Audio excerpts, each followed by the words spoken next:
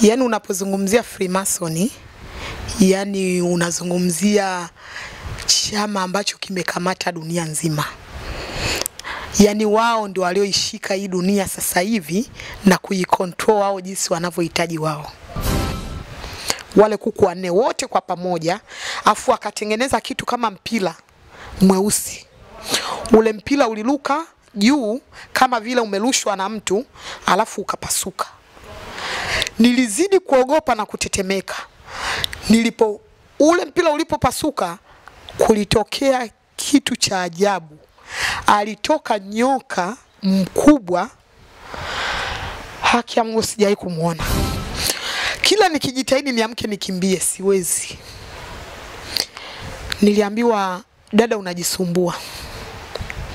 Ile sauti ilikuja tena kwa nguvu, unajisumbua. Uwezi kukimbia katika eneo hili. Sababu moja. Niache kwanza kidogo.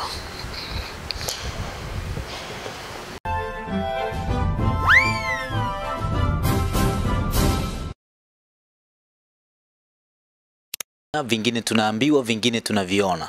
Vipo ambavyo ni rahisi kuamini, vipo ambavyo hatuwezi kabisa kuamini. Nipo na mama hapa, kwa sasa anajiita mama mkombozi. Amewahi kujiunga na Freemason.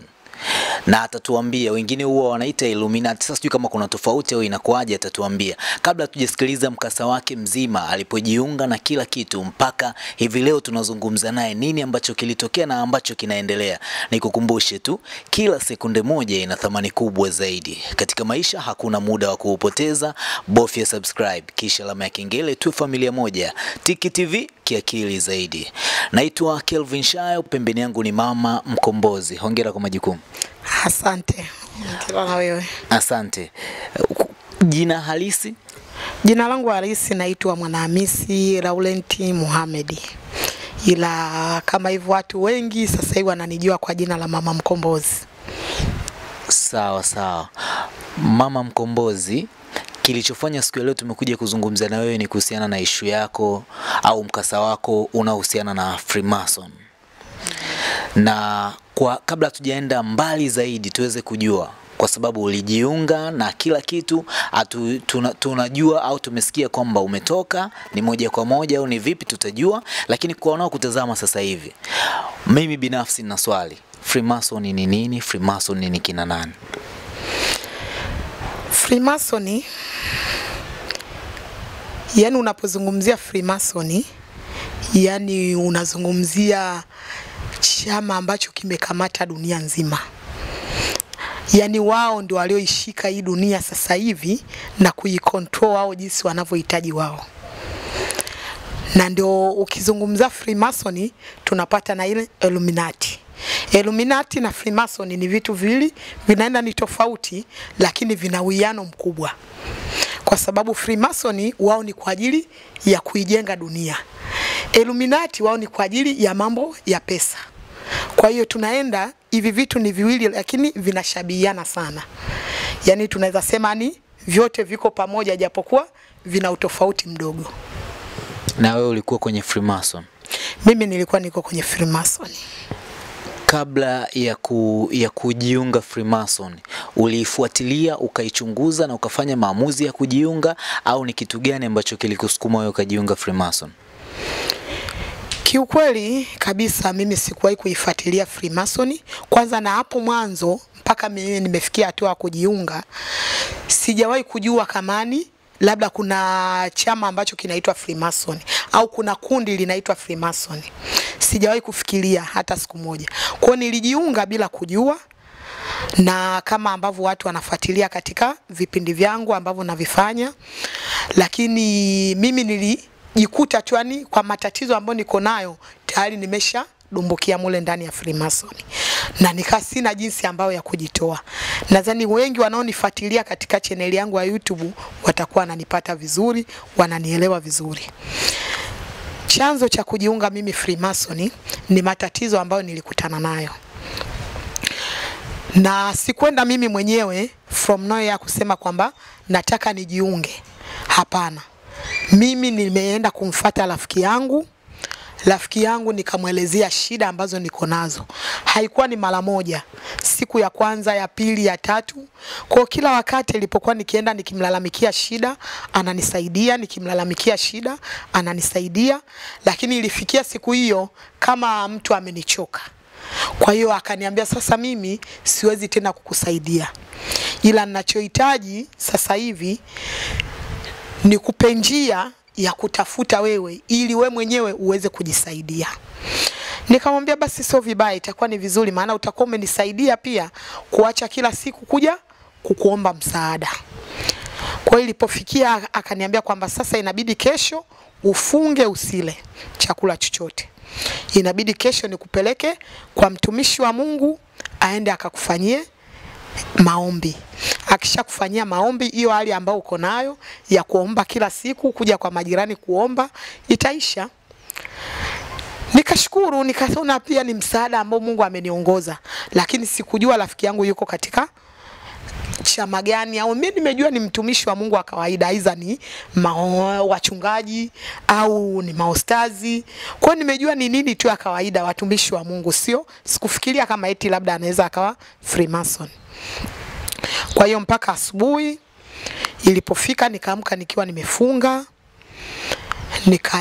Akaja rafiki yangu na gari, ilipofika saa 7 hivi alikuja na gari nzuri, akaniambia twende kwa huyo mtumishi. Nikaingia kwenye gari bila kujua napelekwa wapi, lakini mimi nikijua napelekwa kwa mtumishi wa Mungu. Kwa hiyo tulitoka, nakumbuka tulifika hadi posta. Kuna lile jengo ambalo lipo pale Freemason. Kwa hiyo pale alipaki gari, tukaingia mule ndani. Kwa nilioenda kukutana nao mule ndani, kiukweli ndio mazito ambayo yalinifanya mimi huku nje nikaribia wiki nzima, maana nilikaa mule sikujua nimekaa siku ngapi. Mpaka nakuja kutoka tena huku nje sikujua nimekaa siku ngapi, na mambo yalionikuta mule. Basi yani nijikuta kwamba nimetoka mule tayari nimeshaingia. Kwa hayo ni mkasa wangu ambao umenikuta kwa kipindi kile, kwa shida ambazo nilikutana nazo, nilizokuwepo nazo. Tutakuja kurudi hapo kwenye hizo shida zilikuwa ni shida gani. Tuanzie hapa tulipoishia. Mambo uliyoyakuta mule ndani yalikuwa ni mambo gani? Mambo ambayo nimeyakuta mule ndani, kiukweli kabisa, alipopaki gari pembeni tukaingia mule ndani, sikukuta mtu yoyote, ila nilikuta tu meza imeandikwa mapokezi na kumepangwa bahasha. Zile bahasha zilikuwa ni nyeupe. Rafiki yangu alifumba macho akachukua bahasha moja, na mimi nikajua hiyo ndio taratibu ya kanisani kwao, au kwenye hiyo ni taratibu ya mtumishi wa Mungu alivyojiwekea, kwa sababu kila sehemu kuna taratibu zake. Kwa na mimi nikafumba macho, nikataka nichukue ile bahasha nyingine. Akaniambia hapana, usichukue bahasha, naomba unifuate mimi. Niliacha ile bahasha, nikaanza kumfuata yeye.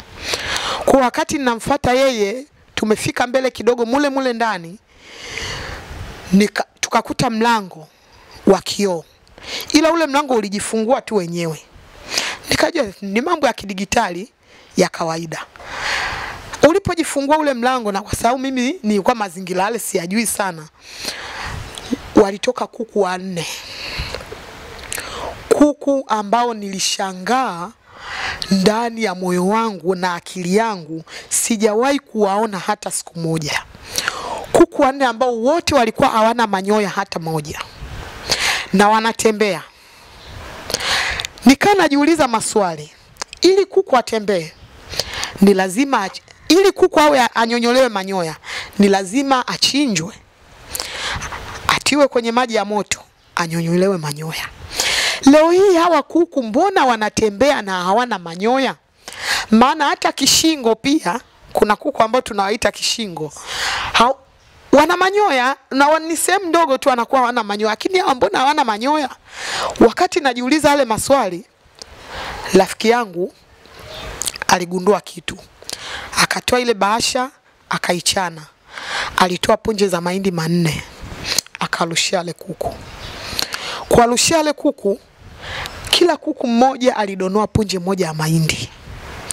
Kumbe mimi nilikuwa nimeona ni kuku kwa macho ya kawaida, lakini kumbe wale walikuwa sio kuku, ni majini ambao wapo mule ndani.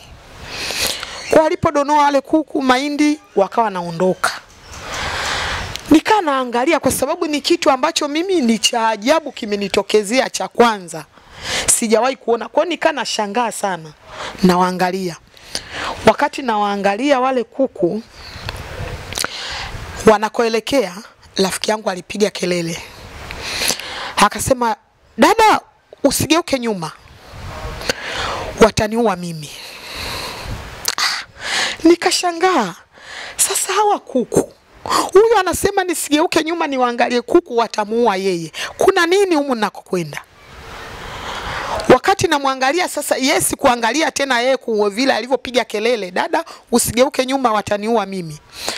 Nilishangaa na kitendo cha kuku tena huku.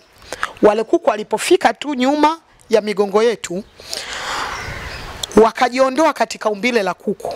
Waliungana wote kwa pamoja. Wale kuku wanne wote kwa pamoja, afu akatengeneza kitu kama mpira mweusi. Ule mpira uliruka juu kama vile umerushwa na mtu, alafu ukapasuka. Nilizidi kuogopa na kutetemeka. Ule mpira ulipopasuka, kulitokea kitu cha ajabu. Alitoka nyoka mkubwa, haki ya Mungu sijawahi kumuona. Nyoka alikuwa ni mkubwa na kila akirusha ulimi anamwaga damu. Kila akirusha ulimi anamwaga damu. Kikweli nitaka nipige kelele. Wakati nataka nipige kelele, kumbe nilikuwa nimechelewa. Yule nyoka alirusha mishale miwili. Limi yake akanilenga kwenye tundu za pua. Bila kufahamu pale mimi nilianguka chini, nikapoteza fahamu. Sikujua kilichokuwa kimeendelea. Tangu hapo sijajua nilitumia muda gani mpaka nimekuja nilipozinduka. Lakini nilipozinduka nilikuta rafiki yangu amelala chini, ametokwa na damu nyingi mdomoni na puani. Lakini pembeni yangu kuna kitoto kichanga, kitoto cha mwanadamu kichanga, lakini kile kitoto kimeloana damu alafu kinamkia. Nilisikia tena sauti naambiwa, "Dada, kula hicho kitoto." Akili yangu nikasema, ni nani? Naangalia huku na huku. Niliambiwa tena, "Kula hicho kitoto," bila kuchelewa. Mimi nilisema siwezi. Kula hicho kitoto, sauti kubwa ambayo inatisha. Kiukweli kwa muda sikuweza kuitofautisha kwamba hii sauti ni ya kike au ya kiume kwa jinsi kulivyokuwa mle ndani, maana ilikuwa ikiongea kuna miangu inapiga. Kwa hiyo kula hicho kitoto. Nilisema, "Mungu wangu naomba nisaidie. Siwezi kula hicho kitoto." Niliposema, "Mungu wangu naomba nisaidie, siwezi kula hicho kitoto," pale pale nilipigwa na mwanga mkali. Yaani mwanga mkali ambao sikuweza kuangalia mwanga umetokea wapi na ni nini usoni. Nikajikuta tena nimeanguka chini. Kwa kukwepa ule mwanga nilianguka tena chini, nikapoteza fahamu. Sikujua tena mara ya pili anayeingia wala anayetoka. Na sijui nilitumia tena muda gani mpaka nakuja kuzinduka, nakuta kile kitoto kipo nusu. Kuanzia kwenye kitovu kuja chini kitoto hakipo, lakini huku juu ndio kipo. Nilisema niamke nikimbie.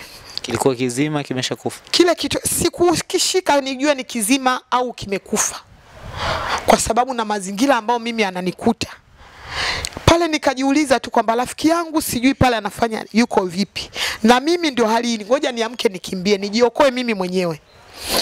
Nataka niamke nikimbie, siwezi, nimekuwa mzito. Yaani ni mzito ambao sijawahi kuwa mzito kama hivyo. Kila nikijitahidi niamke nikimbie siwezi.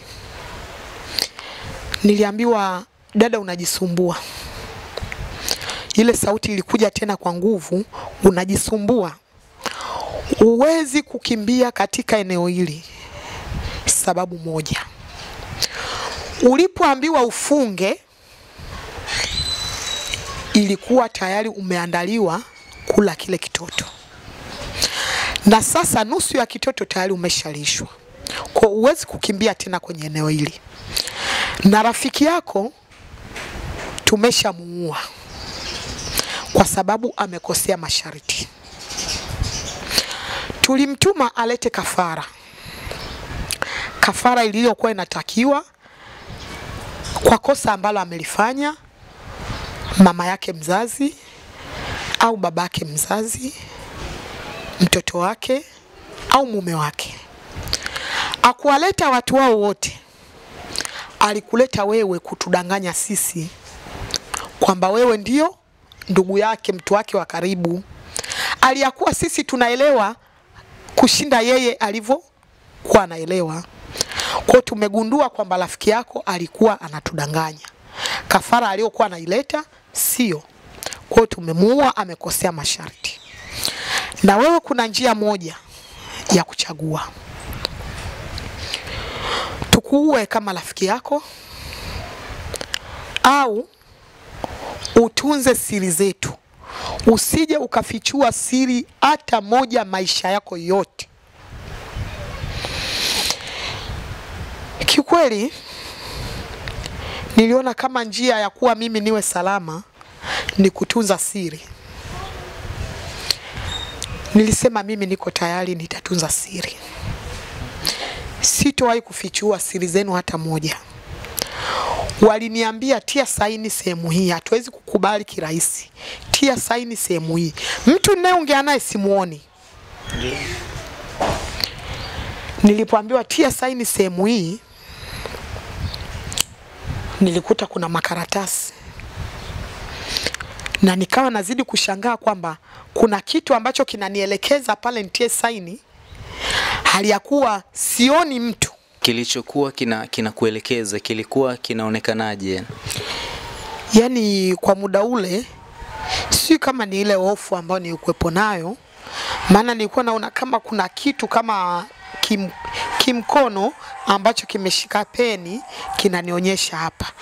Ila sasa na sauti ambayo naisikia ni tofauti na kile ambacho kinanionyeshea pale. Kwa hiyo na pembeni yangu kulikuwa kuna kibakuli ambacho kimejaa kama mfano wino mwekundu au damu kwenye kile kibakuli. Kwa hiyo mimi kwa uoga ambao nilikuwepo nao, ili mradi kwamba nitunze siri, basi nilichukua ile nilichovya kidole kwenye ile bakuli nyekundu, nikatia saini pale kwa kidole. Sikutumia kuandika, nilitia saini ya kidole. Kwa sababu yani kwamba nilikuwa naogopa sana. Kwa hiyo toka hapo wakaniambia tayari sasa mimi nilikuwa nimejua nimetia saini kwa ajili ya kutunza siri. Lakini tangu hapo wakaniambia kwamba tayari sasa umeshatia saini kuwa wewe ni mwanachama wetu. Kwa hiyo kuanzia sasa hivi wewe ni mwanachama wetu na utatunza siri zetu. Na usije ukajogwa hata siku moja kufichua siri. Sharti tunalokupa sasa hivi, la kwanza umeshamaliza. La pili ambalo tunakupatia, yule nyoka ambao ulimuona mwanzo, waliniambia yule nyoka huwa anakula, na mimi ndio natakiwa kumlisha yule nyoka. Kitengo alichokuwepo nacho rafiki yako kwa kosa alilolifanya rafiki yako, kwa hiyo kitengo kile inabidi ukibebe wewe. Kwa hiyo kuanzia leo yule nyoka utakuwa unamlisha wewe, na kila wiki anatumia damu za binadamu watu 62 kwa wiki. Yani katika wiki moja siku 7, katika ndani ya siku 7 kuna siku moja ambao anakunywa damu za binadamu watu 62. Lita ngapi hizo damu zinatakiwa kuwa? Sasa hiyo wingi wa lita sijapata kuulizia, ila nimeambia watu 62. Na ndio maana ina maana ukitafuta damu za watu 62 ukazipata, wingi ambao utakuwa umeupata ila watimie, basi yule nyoka atakuwa amesha shiba kwa muda huo. Kwa hiyo ina maana ukishampa ile damu kwa nini ya watu 62 kwa hiyo wiki, ina maana mpaka wiki ijayo tena ndo anatumia tena. Kwa hiyo anakula kwa wiki mara moja. Niliwajibu mimi ni mwanadamu wa kawaida, nawezaje kupata hizo damu za watu 62? Mbona sina nguvu? Waliniambia kuanzia leo hii kitendo cha kutia saini sehemu hii tayari wewe ni mwanachama wetu, na ina maana tayari nguvu zote za kupata hizo damu, wewe kinachotakiwa ni ujasiri wako tu ambao utakuwa unaufanya. Ukitumia rogo zetu, rogo za Freemason, basi sisi tutakuwa tunakupatia uwezo wewe wa kuwa sababisha jambo ambalo litakufanya upate damu za watu 62. Kwa woga nikitetemeka, waliniambia wao chagua sehemu ambayo utakuwa unapata damu za watu 62. Sehemu gani nitakayokuwa napata damu za watu 62? Nikijifikiria haraka na nitakuwa nazipata kwa njia gani? Waliniambia sehemu utakayochagua wewe, basi utakapofika sehemu hiyo tutakuelekeza sisi cha kufanya, ili mradi damu zipatikane. Kiukweli nilikuwa kwa muda wote huo natoa majibu, lakini hata ninapotoa jibu najikuta yani sio vile ambavyo mimi mwenyewe nilivyo, maana tayari nimeshaingiwa na hofu kubwa ndani ya moyo. Basi mimi kwa muda ule sikuweza kutoa jibu kwa sababu sikujua nitatoa vipi hizo damu, wataniwezesha vipi. Kwa muda ule mimi nilishindwa, na tena ikalazimika, waliniambia kwamba endapo kama umeshindwa kutafuta sehemu ya kukaa kutoa damu za watu 62, basi kwa siku hii ya leo hatutomaliza mambo mengine. Wakanini, ile sauti ikakata, nimekaa pale mimi sijielewi, yani kama chizi fulani, kwa sababu sielewi sasa hatima yangu ni nini.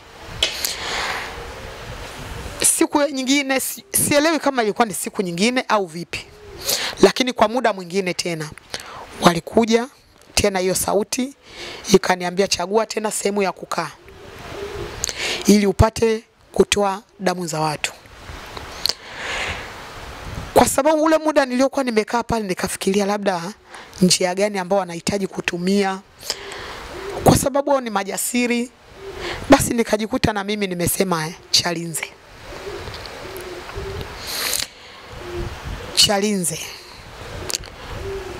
Waliniposema Chalinze kwa sababu nimekoani kidogo nje kidogo ya Dar es Salaam, kwa mimi nikajua labda uo nini wataniwezesha wao sasa mimi kupata hiyo nini. Wakaniambia sawa, sasa kuanzia leo utatumia rogo zetu maeneo hayo ya Chalinze. Nikasema sizijui hizo rogo. Wakaniambia sawa, vile sizijui, walimleta mtu fulani ambaye ni wa kawaida, yani ni kawaida, ni mtu ambaye tunamjua wa umu, yani tupo naye kwenye jamii hapa Tanzania. Hapa Tanzania. Ni msanii au ni mtu gani? Huyo ni msanii. Anaimba na igiza? Sitopenda niseme mambo ya watu. Sisi hatutaki kujua ni nani, ila tujue tu ni msanii kwenye kitu gani. Basi tuelewe huyu ni msanii. Asante, tuendelee. Kwa hiyo alimleta yule, wakaambia, alipofika pale aliambiwa anionyeshe zile rogo, ili mimi nifanye nini, nichague rogo ya kwangu moja ambayo nitakuwa naitumia. Kwa hiyo alionyesha rogo nyingi, kwa hiyo kila anaonyesha na mimi naambiwa nijaribu, ili yani nione ni nyepesi ipi ambayo nitakuwa naitumia. Kwa alijaribu, aliweka rogo zile na mimi nikaa najaribu. Basi mwisho wa siku na mimi nikapata rogo yangu ambayo nikaa naitumia. Niliponyesha ile rogo mara 3, maana nilifuata mwongozo wao. Aliniambia rogo ambayo utaipenda basi utaionyeshia mara 3. Itakuwa hiyo ndio rogo yako. Kwa hiyo kila anavyoonyesha na mimi nilivyoiona hii hapa inaweza ikanifaa. Basi nikaonyesha ile mara 3, akaniambia hiyo kuanzia leo. Yule msanii akaondoka, akaambia hiyo kuanzia leo ndio rogo yako. Tambua siku hizo ambazo nyoka anatakiwa kula. Sawa. Tunaenda katika sehemu nyingine. Kwa aliponiambia vile, mimi nikaona niko huru kufanya nini, kurudi nyumbani. Nataka nirudi nyumbani. Ndugu yangu, nikaambiwa bado. Kinachotakiwa kufanya tena inabidi utie saini kwa mkono wako tena kuandika hapa. Na kama uwezi inatakiwa nini uandike tena kwa dole gumba. Nikatia saini. Wakaniambia inabidi twende katika utambulisho. Tukashuka lile jengo sasa. Kutoka pale ambapo nilipokuwa mambo yote aliyofanyika, sitambui ni siku ngapi ilikuwa, lakini tukatoka pale tukaenda eneo jingine. Lile jengo ukiliona kwa nje ni dogo, lakini kwa ndani ile jengo ni kubwa. Yani limekwenda chini. Na ghorofa 2. Kwa nje. Nje la kawaida. Ila huko ndani lina ghorofa 2. Na ghorofa ukiingia ni mapokezi na mambo yote yana nini. Ghorofa ya kwanza wanafanyia ibada. Ghorofa ya pili wanatolea kafara. Kwa tuliingia sehemu ya pili kwenye utambulisho. Nikatambulishwa, nikazidi pale kuambiwa tia saini hapa naweka. Utambulisho ulikuwaje? Katika utambulisho ni naelekezwa katika ibada zao wanavyofanya. Ibada zao usiogope. Umemwona huyu usiogope, umemwona huyu. Nini basi na vile watu ambao unawaona wengine ambao yani uwezi kuzania, basi unajikuta nayo kumbe yani ule moyo kidogo ule woga una nini unaondoka.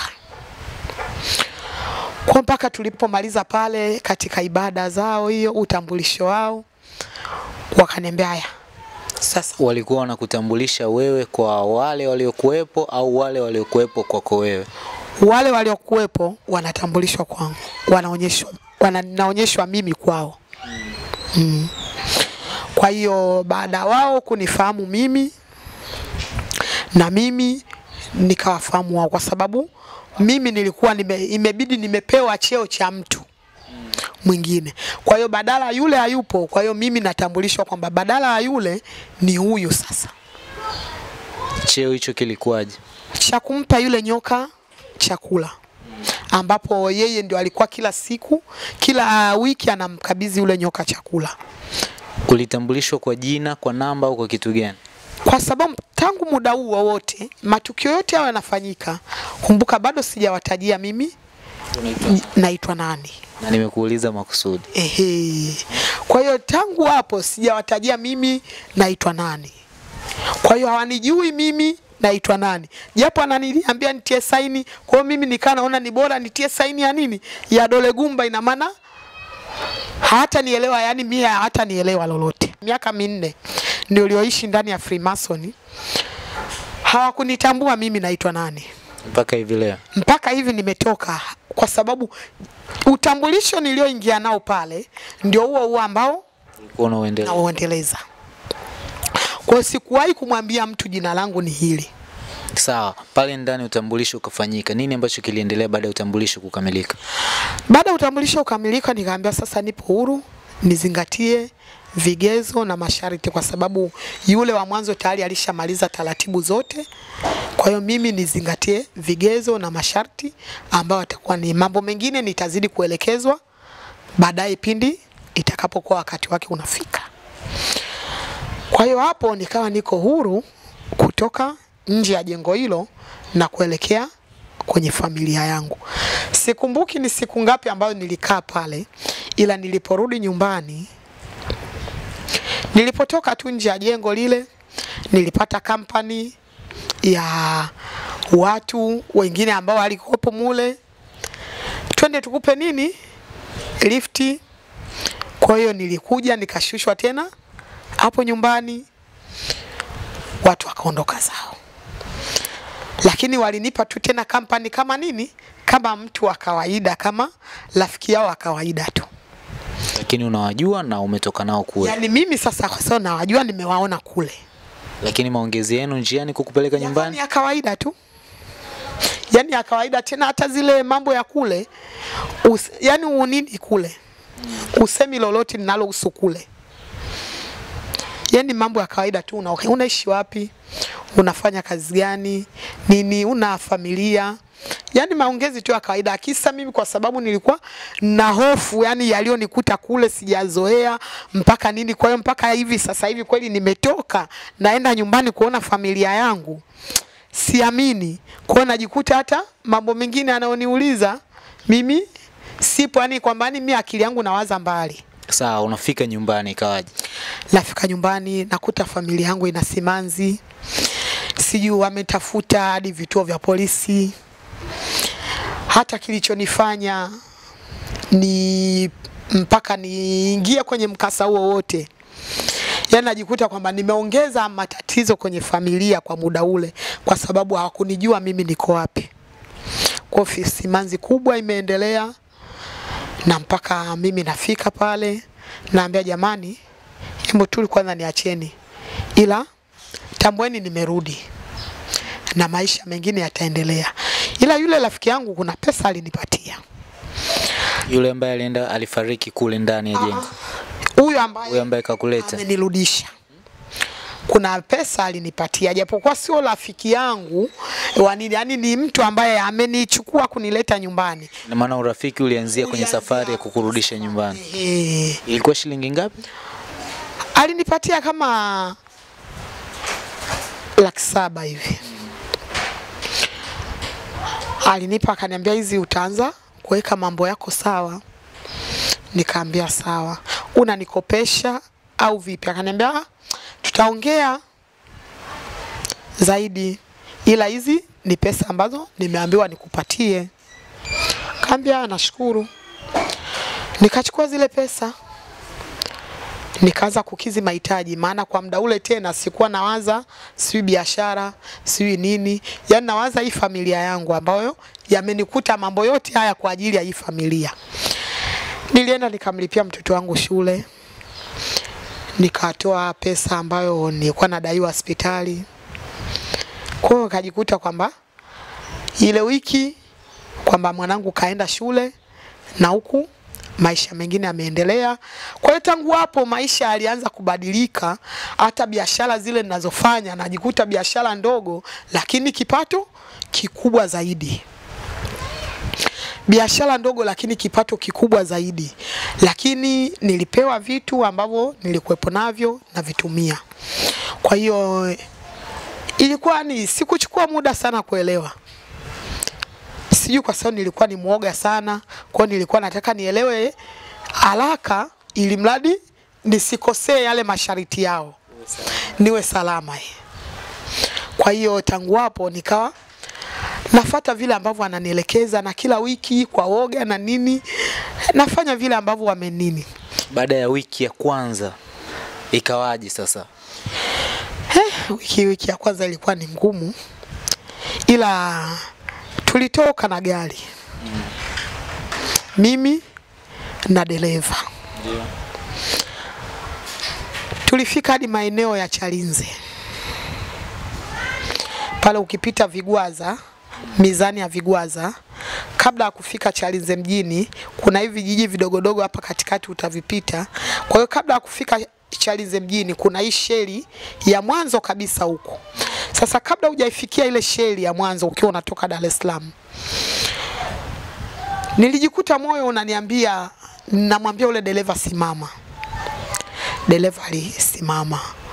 Akapaki gari pembeni. Nikamwambia nisubiri. Tena nilimuelekeza mimi paki gari kule. Akaenda ipaki gari yani pembeni kabisa barabarani, katoka kabisa barabarani kama kwenye majani. Nikamwambia nisubiri. Yule mwenzangu sijui aya katoka zake katika mambo yake, si unajua tena ishamwambia mimi nisubiri. Kwa naye katoka kenda zake. Sikuelewa ameenda wapi. Mimi nijikuta nimepata moyo sasa wa ujasiri. Kwa siku ya kwanza nilisimama barabarani. Niliangalia Dar es Salaam, nikaangalia njia ya mkoani. Pale pale nikanyosha mkono. Nikafanya alama zangu mimi. Basi nikajikuta vile nilivyofanya alama zile nikainamisha kichwa.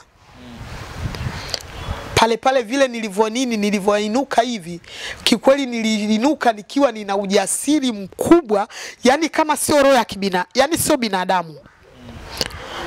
Bila mimi mwenyewe sasa kujitambua, yani sikujitambua tena kama ni mimi. Yani niliinuka nikiwa yani ni tofauti kabisa. Pale pale yani inatoka tukio hilo, mimi pale sijitambui kama yani nina ujasiri uliopitiliza. Nikajikuta kuna gari mbili zina nini, moja inanipigia honi nini nipishe, nyingine kule imekata breki. Kwa zile gari mbili zinataka zote zinini zikutane pale inigonge, mimi pale pale sipo. Najikuta niko katika chumba cha kukinga damu. Kwa hiyo nilikaa ile tukio kiukweli niliporudi kwenye hali ya kawaida. Nilijiuliza maana pale tayari nishafanya ile tukio. Nimeshakinga damu za nyoka. Tayari nyoka anakunywa. Ameshamaliza pale, bado na ujasiri ule ule. Nilipotoka pale sasa watu nini wananiambia hongera. Siku ya kwanza lakini umefaulu, hongera. Kwani sasa ndo narudisha kumbukumbu ambayo ilipotea pale. Tukio gani nimefanya nikakumbuka sasa kama naona vile tukio hilo nililolifanya. Narudi nyumbani. Kiukweli sikupata usingizi nilipokuwa hali ya kawaida. Lakini nimerudi nyumbani naliwaza hilo jambo. Hivi nimefanya hivi mimi ndio nimeshamkosea Mungu mimi kiasi hiki? Lakini haina nini. Hapo kwenye kurudi nyumbani tukumbuke tukio linatokea ni Morogoro, wewe ukajikuta katika chumba cha kukinga damu. Chumba cha kukinga damu kilikuwa wapi? Dar es Salaam au wapi? Chumba cha kukingia damu kilikuwa ni Dar es Salaam. Kwa hiyo ukawa umetolewa Morogoro umerudishwa Dar es Salaam. Kwa hiyo dereva wako akabaki kule na kila kitu kule. Sijajua nilikuja kuonana naye siku nyingine. Ikawaje maongezi ya kwanza? Tunapoonana kama tumeonana kwenye mazingira haya nini tunaongea tu. Huyo dereva yeye ni mtu wa kawaida au ndo maalum kwa ajili ya kazi hiyo? Dereva alikuwa sio nini. Dereva alikuwa ni muhusika naye wa mule ndani. Kwa maana yeye ndo maalum kwa ajili ya tukio lile. Nasema hivyo. Japokuwa baadaye nilikuwa na mwenyewe na dereva wangu mwenyewe wa kawaida. Sawa. Huku nyumbani maisha ukatoka sasa pale ukarudi nyumbani, maisha yakaendelea, ukawa unajiuliza kwamba umemkosea Mungu. Nimemkosea Mungu kiasi gani? Kwa kiasi kikubwa hichi. Kwa nini nimefanya hivi? Kwa nini nimefanya? Lakini sasa moyo pale unanijia vile vile, nikijiuliza kwa nini nimefanya hivi, najiuliza nisingefanya ina maana mimi mwenyewe ningekuwa hatiani, bora hivi. Sawa, ukaichunguza ile ajali, ulichunguza kwamba ajali iliyotokea kule watu walikufa au damu zilikingwa tu afu watu wakapona? Hata sasa baadaye nimesharudi nyumbani, tayari akili zangu zisharudi kawaida, mambo yani niko tu hivi kawaida, yani kama tunavyoongea mimi na wewe. Taarifa za habari, watu wanaongea, bwana ile ajali ya Chalinze pale, ajali ile mbaya. Yani watu wamekufa. Sasa ndio nakumbuka sasa. Yani ili tukio roho inaniuma binadamu, kwa sababu vile watu wakiongea na mimi kama binadamu, binadamu wa kawaida, roho inaniuma. Ila sasa ninapokuwa katika kazi yangu sina jinsi. Kwa maana hiyo siku ina maana walikufa watu 62. Yaani walikufa watu, sijui kama walifika watu 62 kwa nini, lakini kwa pale nilifaulu zoezi kubwa. Pale niliambiwa kwamba amekufa kama watu 58. Kwa hiyo toka hapo kuna majeruhi walioenda hospitali. Hao tena sikutaka tena nifuatilie, maana niliona ni vitu ambavyo vitakuwa vinanichanganya kichwa changu, aliyakuwa tena na mimi niko kazini. Kwa maana hiyo ile damu ya mtu mmoja ili ikamilike, kukamilisha damu za watu 62, lazima watu 62 wapoteze maisha. Sio kwamba mwingine anaweza kajeruhika tu alafu ikajumuika mule. Kwani tukio langu la mwanzo ilijumuishwa watu waliokuwa ni majeruhi, watu waliofariki. Kwa hiyo ikajumuisha wote, wakapata idadi kamili. Kwa hiyo wakanipa kwamba mimi nimefanya nini, nimefaulu lile zoezi. Ilikuwa ni mwaka gani, na hiyo ajali kama unakumbuka tarehe, siku, na ilihusisha usafiri gani na gani?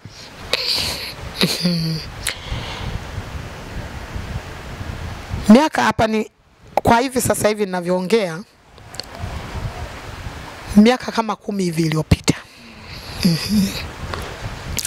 Na ajali kwa sababu kipindi kile nilikuwa sifuatilii gari gani, na hata sasa hivi mimi wasifuatilii sana kwamba eti gari gani.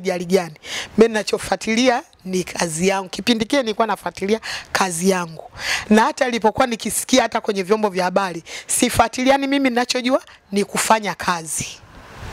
Sawa, maisha yakaendelea, kazi ikaendelea, mwisho wa siku ikawaje? Kiukweli maisha yangu yalibadilika. Mimi na familia yangu, watoto wangu, mume wangu, maisha yakawa yamebadilika, tunaishi vizuri. Mume wangu anafanya biashara. Siku hadi siku biashara inazidi kupanda juu, anaenda hata nchi za nje, na mimi maisha yangu naenda hata nchi za nje. Watoto wanasoma shule za gharama, aliyakuwa watoto walikuwa wanasoma shule za kawaida. Kwa maisha yanaendelea.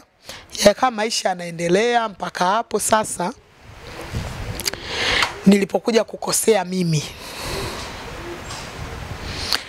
Kiukweli maisha ya mtaani mimi yalikuwa ni mazuri. Japokuwa sasa nje, nyuma ya pazia, kuna siri ambayo mimi mwenyewe jambo linaniumiza moyo. Kwa sababu mimi niseme yani asilia yangu yani tangu yani nalelewa, sikulelewa katika mazingira ya ukatili. Mimi nimelelewa katika mazingira ya dini. Ijapokuwa sikuwa sana mwanadini, lakini nimelelewa katika mazingira ya dini. Kwa nilikuwa ninapokaa mimi mwenyewe, kikweli nawaza ninayoyafanya, najikuta kwamba ninamkosea sana Mungu. Kila nikikaa nikiwaza naofanya namkosea Mungu. Nifanye toba ya aina gani ambayo siku Mungu ataipokea? Kikweli roho inaniuma. Lakini sasa nikifikiria nifanye toba ya aina gani ambayo Mungu ataipokea, nafikiria endapo nikinini wataniua. Kwa ujasiri unanijia tu pale ninapofikiria mimi kufa, nafikiria hata bora niwe hivi. Na kurudisha nyuma kidogo, kule mwanzo wakati unaingizwa na ukawa hujui umekaa siku ngapi, unarudi nyumbani unakuta huzuni. Kwa kile kipindi kule ulikuwa unaona majira yakibadilika, mwanga, usiku, mchana, kutambua siku nyingine imebadilika? Hapana. Kwa sababu mule ndani yani huwezi jua saizi ni mchana, saizi ni usiku, huwezi jua. Muda wote kuko yani mwanga tu. Nyoka yule akaja, ukachelewa, unadai akajigawa ulimi akaingiza puani. Lengo lilikuwa ni nini? Kukuua wewe au ndo yani ilikuwa ni kitu gani pale? Niliambiwa baadaye kwamba nilipokaa baadaye sasa kuuliza kwamba maana yule nyoka kwamba huwa yeye anaua. Ila sasa ilishindikana kafara yangu mimi kwa sababu sio yani haikuambatana na kafara yule aliyoambiwa. Yule kaambiwa alete kafara ya mama yake, baba yake, mtoto wake au mume wake. Sasa mimi niliokwenda sie, kwa nyoka amekataa. Baada ya kuingiza ulimi puani. kunitambua kwamba mimi niliyefika pale ile kafara sio ya muhusika. Baada ya nyoka kukataa, yule rafiki yako akafariki. Baada ya nyoka mimi sasa kunipulizia ule ulimi, kulenga zile limi zake mbili puani, mimi nimepoteza fahamu. Nashtuka sasa, ndo rafiki yangu naye yuko chini. Amepoteza fahamu, anatokwa na damu mdomoni na puani. Kwa muda ule sijui kama alikufa muda ule au alikufa kipindi kingine. Alifia wapi rafiki yako, pale pale au nje ya eneo lile? Pale pale nilipoingia, sikuwahi kutoka naye. Mpaka hivi rafiki yangu tulimpotezeaga pale, ila sasa tulikuja kuzika baadaye huku nini, lakini sasa picha iliishia pale. Wakati mnakuja kuzika, ukujaribu kutaka kujua maiti ilitokaje, iliwafikiaje wahusika mpaka yeye anazikwa? Tuliambiwa kwamba ni ajali tu, akapata na ajali. Lakini tuliambiwa amepata na ajali wa ndugu wahusika, ila mimi nilikuwa najua tayari ni nini kinaendelea. Ila pale wahusika wenyewe alikuwa anasema ajali. Ajali ambayo ilitokea wapi? Ajali ambayo imetokea tu gari ndogo mjini, na ambao alikuwa anaenda zake posta kwenye shughuli zake, kwa kakutana na gari nyingine, wamegongana, kapoteza maisha. Kwa hicho ndio kilikuwa inasemekana kwa ndugu zake, lakini mimi nilikuwa najua kwamba ni nini ambacho pale kimeendelea. Kwa hiyo na mimi nikanapata ujasiri kwamba ni bora kumbe alivyokufa yeye, maana asingekufa yeye ingebidi nife mimi. Maana alienda kukuua wewe. Alienda kuniua. Kwa hiyo sasa mtu kama amekusudia kabisa namchukua huyo anaenda kumuua, hivi ni mwema huyo sasa? Maana matatizo yote ambayo yanatokea sasa ni chanzo ni yeye kunisababishia mimi. Kwa hiyo ni bora. Kwa hiyo yani sikuwa na huzuni sana kwake. Ila nilikuwa nasema tu kwamba ni bora ya hivi, maana mimi nimenusulika. Sawa, ukakaa ndani mule, maisha yakaendelea, maisha yakakua, ukabadilisha familia, kila kitu, mambo mazuri yakawa mazuri. Ikawaje siku ambayo unaanza au unafanikiwa kujitoa, na leo hii tunazungumza ukiwa unasema kwanza utuambie uliyoongea bado kuna siri umezificha ili usife? Ni kweli. na kama bado kuna siri umezitunza, unatuhakikishia vipi kwamba umejitoa kwa 100%? Mimi nimejitoa sasa hivi, na ndio maana baadhi ya siri zao nazifichua. Kwa sababu nikiendelea kuficha hizi siri moyoni mwangu, nahisi bado kuna mzigo ambao nitakuwa nimeubeba moyoni. Sio umeubeba yani na mimi siongee sana. Ila kwa ufupi, kama haujazisema na uliambiwa usizitoe, ina maana wewe ni mwanachama vile vile.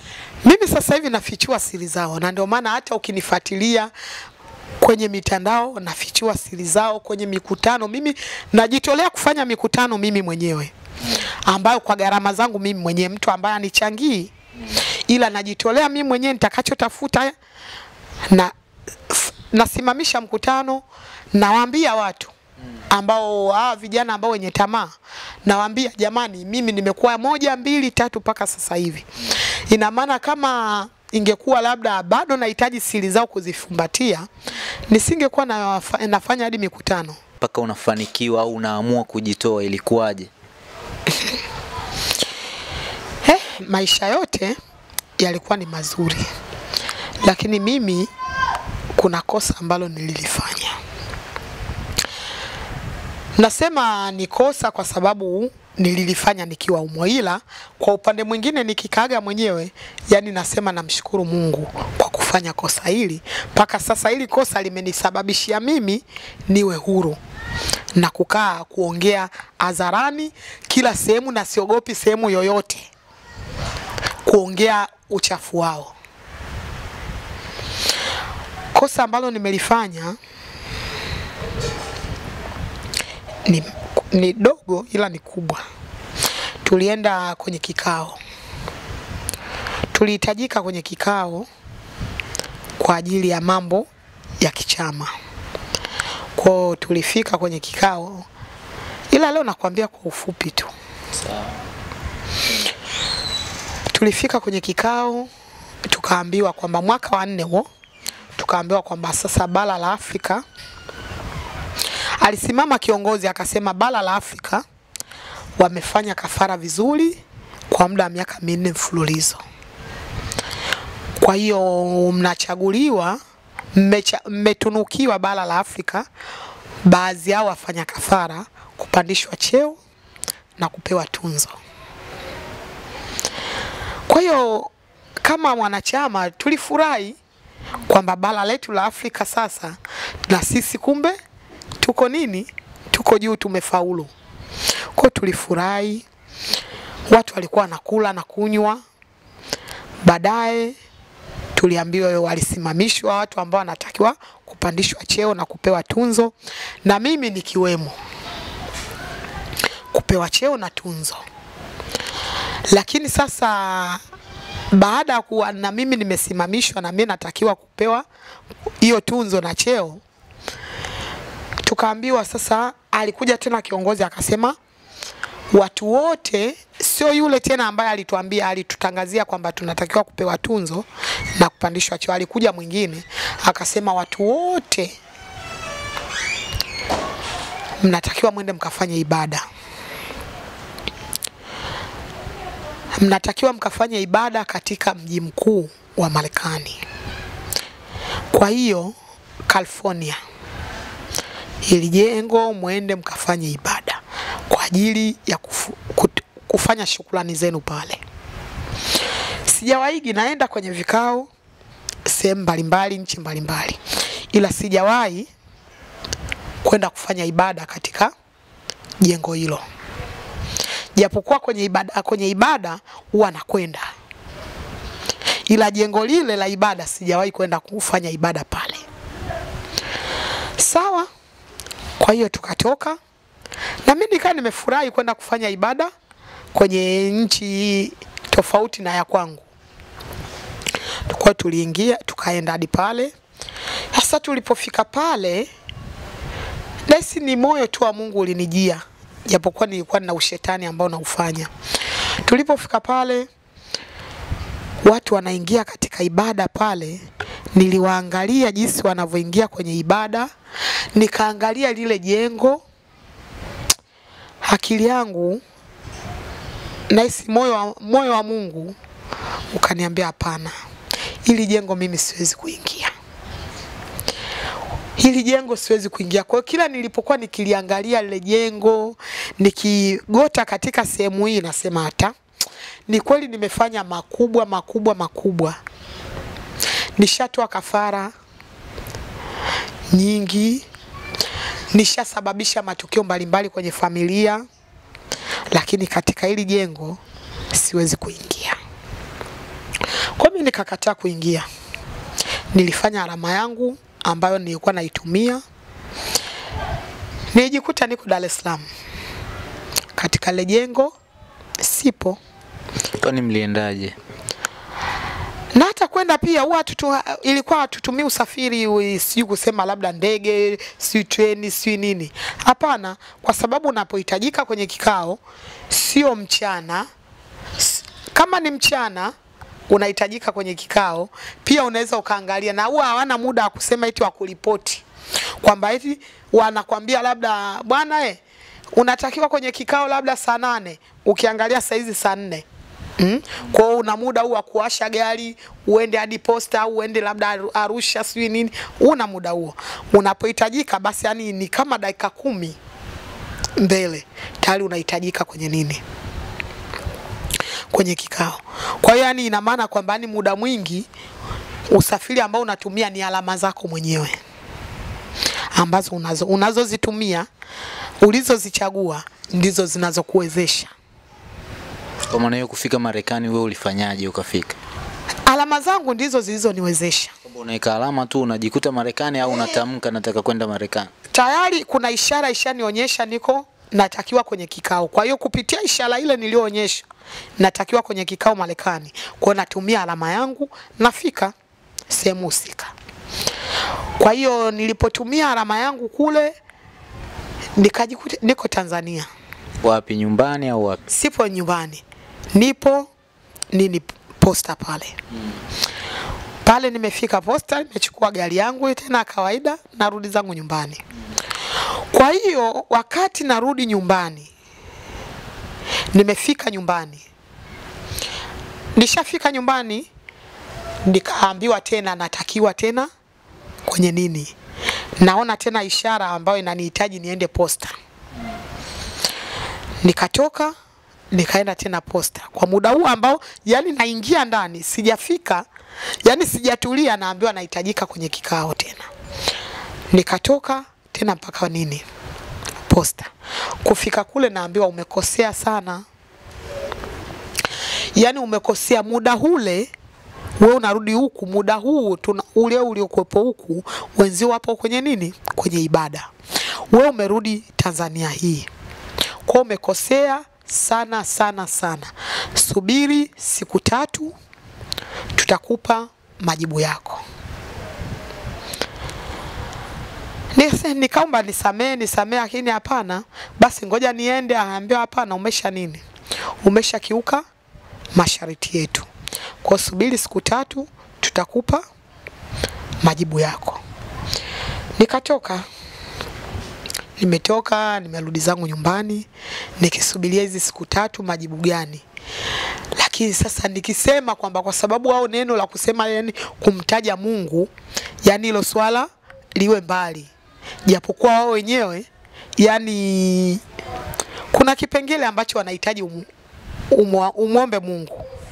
Lakini sio kwamba ni kila jambo yani ile Mungu usimweke mbele sana.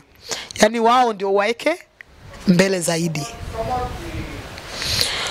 Basi nimerudi nyumbani, nimetulia siku ya kwanza, hamna shida. Siku ya pili nikaitwa tena kwenye kikao. Nikaambiwa, nilipofika tena kwenye kikao, nikaambiwa kwa kosa ambalo nimelifanya natakiwa nitoe. Siwezi kusamehewa, natakiwa nitoe sadaka. Kwa hiyo nitoe sadaka iwe kama kafara yao. Sadaka ambayo natakiwa nitoe iwe kafara. Wakaniambia kawaida sisi hatupokei msamaha wa mtu, ila mtu anayefanya kosa analipa kulingana na kosa alilolifanya. Nikamwambia basi niambieni sadaka hiyo ambayo natakiwa nitoe, hata kama pesa, kwa sababu pesa ninazo. Wakaniambia hizo pesa sisi ndio tunakusababisha wewe upate nini? Pesa. Kwa sisi hatuhitaji pesa. Mnahitaji nini? Tunahitaji sadaka. Kafikirie sadaka ambayo utatupatia.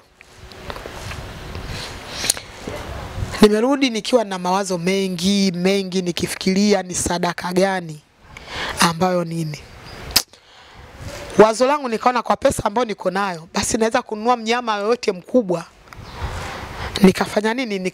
Nikatoa kama sadaka. Nikaenda nikawaambia, wakati nafikiria kwamba kutoa mnyama mkubwa kama sadaka, siku hiyo nimelala, wakaniambia hapana, hatuhitaji mnyama mkubwa. Ni kweli tunahitaji mnyama mkubwa, ila mnyama huo unaofikiria sio huyo ambao tunamhitaji. Sisi tunahitaji damu ya binadamu. Kama damu za binadamu, mimi kila wiki lazima nisababishe tukio kubwa. Mbona inatosha kuwa kama nini? Sadaka yangu. Wasema itoshi. Hiyo ni sharti ambalo tayari umesha nini? Ulishatia saini na ukakubaliana nalo.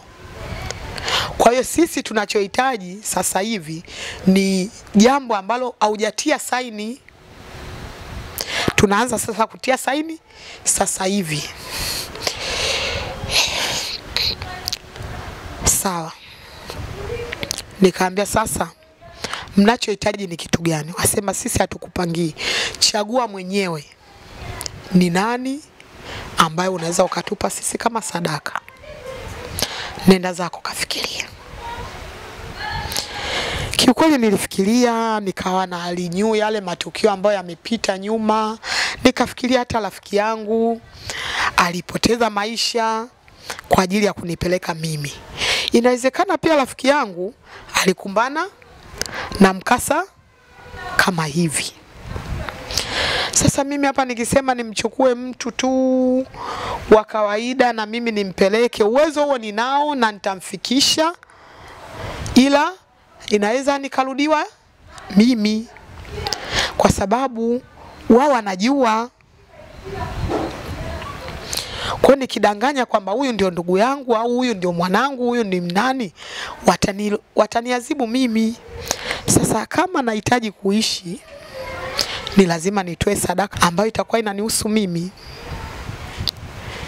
Kiukweli nikapata moyo wa ujasiri tena, nikarudi nikaambia nimekubali kutoa sadaka. Wakaniambia sawa, ni sadaka gani ambayo umetuandalia? Nikaambia mimi nipeni nini, sikuhitaji sikuambia tena, niambia nileteni nini karatasi nitie saini, mtaijua hapo. Wakaniambia uwe makini. Nikaambia niko makini. Kanipa karatasi nikasaini. Nikasaini kama kawaida ambayo na saini ya kidole, kwamba nimesaini kumtoa babangu mzazi kafara. Na kiukweli hilo zoezi nilifanikisha. Kwa nilipofanikisha ile zoezi la kumtoa kafara babangu mzazi,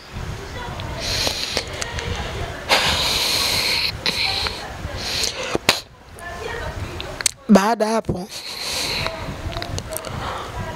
siku ya 3 tayari baba ashakufa,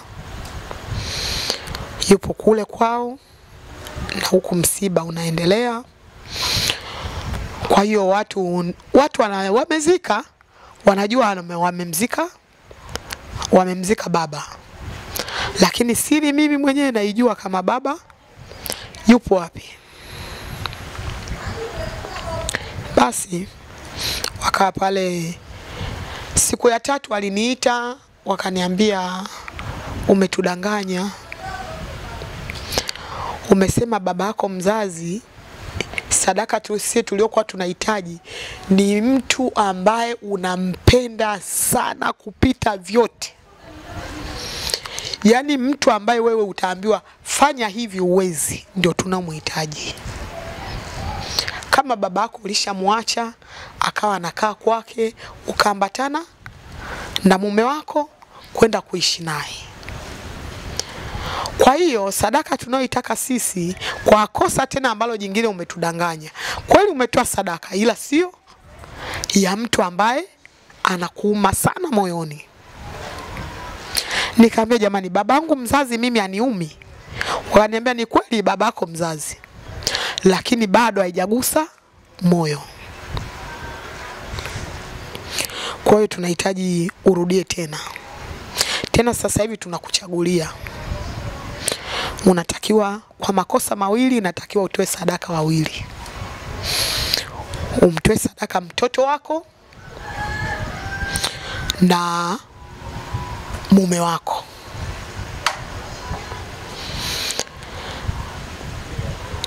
Nisema jamani, mimi nina mtoto mmoja, ila nilikuwa ninadanganya. Sio kwamba nina mtoto mmoja, ila nilikuwa ninadanganya ili nione labda iwe ni njia ya kunini ya kujitetea. Nilisema mimi nina mtoto mmoja, na wakaniambia huyo mmoja tunamhitaji, na ingekuwa ni vizuri sana ungekuwa na mtoto mmoja, ila huyo mmoja ule unaisema tunamhitaji. Kwa mpaka hapo alishajua kwamba mimi najitetea kusema nina mtoto mmoja. Kwa hiyo wakaniambia chagua mawili, mtoto wako wa kwanza au wa mwisho, mmoja wapo tunamhitaji, na mume wako. Nikasema sawa, au chagua kama unataka wanusuru wote hao, tukutoe kafara wewe mwenyewe. Ujitoe wewe mwenyewe. Nilifikiria mimi kuwa nitolewe sadaka au mtoto wangu na mume wangu. Siku hiyo nilishinda pale nikiomba samahani, nalia, nibadilisheni adhabu, lakini walisema hapana, tayari ishapita na nini yake ndio hiyo. Kila unavochelewa ndio unavozidi kuchelewesha kufanya tukio yawe magumu zaidi, kwa hiyo na wewe unajikuta utaingia hatiani. Asema sawa, haina jinsi. Nimetoka pale nikiwa kiukweli nawaza jinsi nilivyolelewa, familia yangu ilivyonilea mpaka hapo nilipofikia kufanya uchafu huu. Nawaza jinsi nilivyokuwa naishi maisha yenye amani na furaha japo kuwa ya maskini. Lakini mbona sasa hivi nina maisha ya ufahari, utajiri, lakini ni wa mateso. Nini nifanye? Kikweli ukimuomba Mungu wa dhati ya moyo wako, Mwenyezi Mungu anajibu. Mwenyezi Mungu anajibu. Nikiwa nimekosa mwelekeo kabisa, sijui nini nifanye, natoka mule ndani nijitoe mimi au nimtoe mtoto wangu na mume wangu. Na hata nikijitoa mimi, hizi mali kweli wataziacha? Nafikiria akilini mwangu hapana, hawezi kuziacha. Sasa nifanye nini? Ngoja niende nyumbani, itakachokuwa na kiwe. Waliniambia kabla ya kuondoka inatakiwa utie saini kutupatia mtoto wako na mume wako.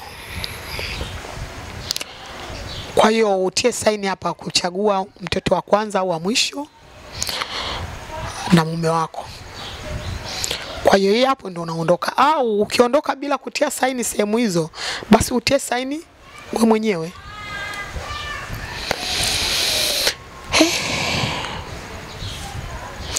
Nikana na wakati mgumu, yani kila nikifikiria kutia saini moyo unaniuma, nashindwa, nalia, nakumbuka maisha nilioishi. Lakini mwisho wa siku kiukweli nilitia saini. Nitamtoa sadaka tena mtoto wangu na mume wangu. Nilipotia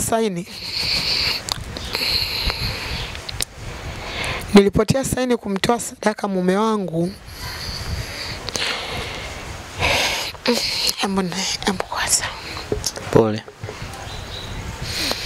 jikaze. Asante. Nilipotia saini kumtoa sadaka, pole sana.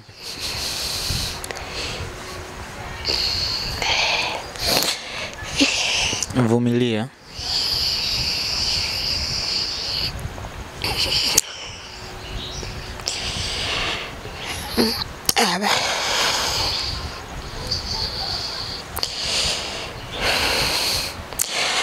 Asante. Baada ya kutia saini kawaje? Pole sana, jikaze.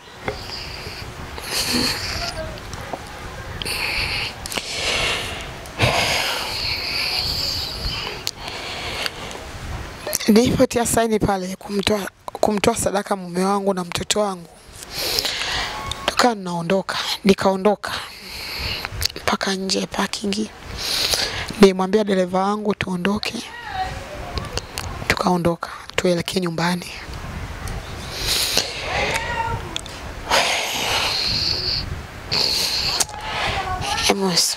Subiri kwanza. Jikaze, tuvumilie, pole sana.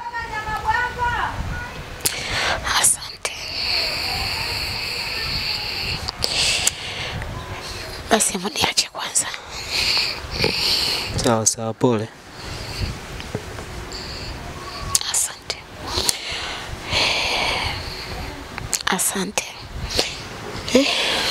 Jikaze tu tumalize. Pole sana.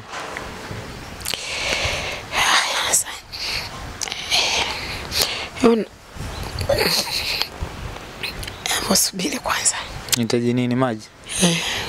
Mchukulie maji.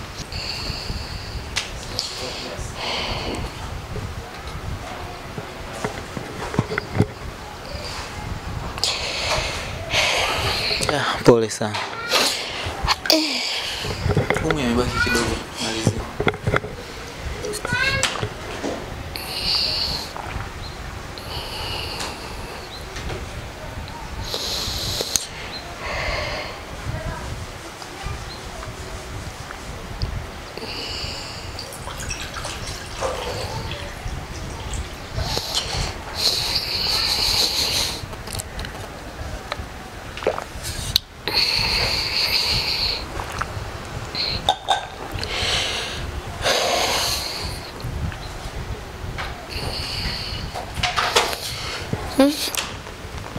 Kaka.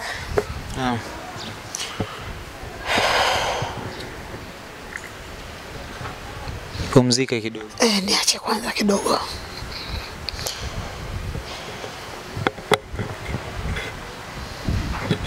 Yani pole mpaka umetutisha. Asante. Ulipo saini ukarudi nyumbani. Ulipofika nyumbani?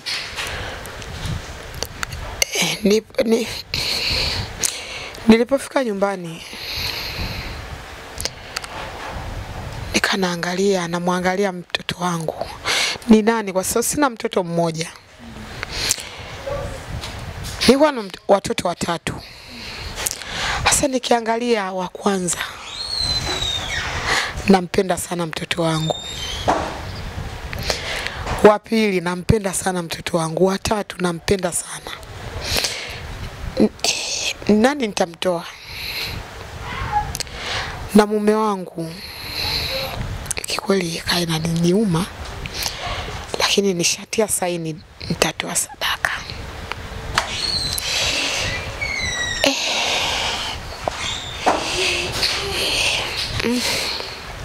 Pole.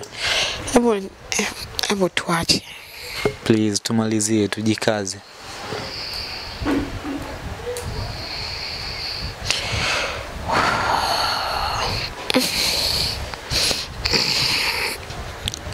Hebu tuje tuanzie hapo siku nyingine. Kweli. Nasikia moyo unani. Sasa hivi yani unajisikiaje hapo sasa hivi? Nasikia moyo unafanya hivi. Hii hali huwa inawahi kukutokea wakati mwingine au tunavyozungumza siku ya leo? Pole, najua ni maumivu.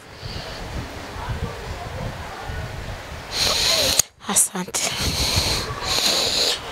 Kwa maana hiyo ikatimia ile saini ambayo uliweka, sadaka kafara zitolewe, au ikawaje sasa?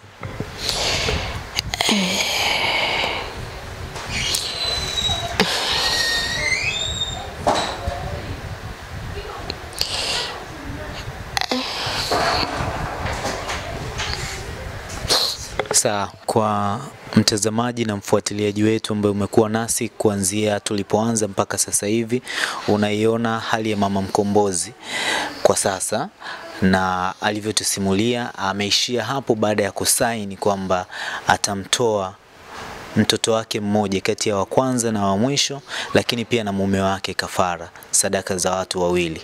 Hali yake inakuwa mbaya kama unavyomuona yeye mwenyewe. Anashindwa kuendelea kuzungumza, anatuambia mapigo ya moyo yanaenda mbio sana. Sasa kwa sababu za kiafya na kila kitu, na yeye mwenyewe hapa inabidi tuchukue jukumu lingine la kuangalia kumsaidia yeye, kwa sababu anashindwa kuongea, moyo unakwenda mbio, taratibu zingine za msaada kwa ajili ya afya yake kwanza, hizo hamtaweza kuziona. Mkasa wetu utakuja kuendelea wakati mwingine baada ya hali yake kuwa sawa. Tumwombe Mwenyezi Mungu aweze kuwa sawa na aweze kurudi katika hali yake ya kawaida. Hatuna la ziada kwa sasa, labda kwa yeye kama ana chochote kile ambacho anaweza kuongea katika hali hii.